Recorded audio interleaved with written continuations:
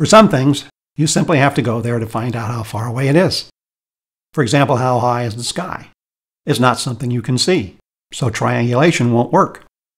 To answer this, you need to go there or send something there and report back how far away it is.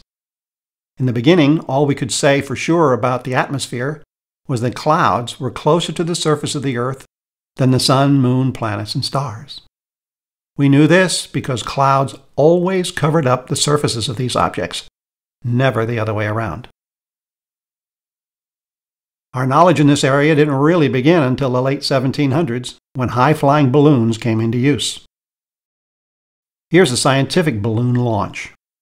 High-altitude balloons have been used for over 70 years for atmospheric exploration. They fly at altitudes in excess of 32 kilometers above the surface of the Earth for days on end.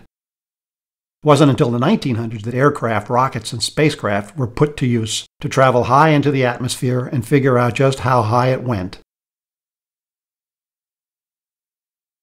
Turns out that the atmosphere doesn't have an exact top like the lid of a jar. What happens is that the air gets thinner and thinner and eventually merges into and then becomes outer space. Here are the principal layers. The troposphere begins at the surface and extends to around 20 kilometers. This is where we get all of the weather, and it is where our passenger jets fly over that weather. The stratosphere extends from the troposphere to about 50 kilometers. The balloons we discussed fly in this area. The mesosphere extends from the stratosphere to around 84 kilometers.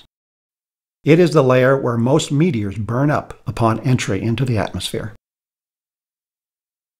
The thermosphere extends up to 386 kilometers and is considered outer space.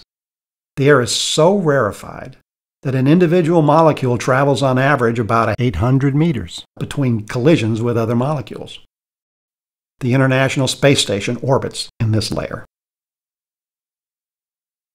Going there is a technique we can repeat for distances throughout our solar system, but it won't take us to the stars.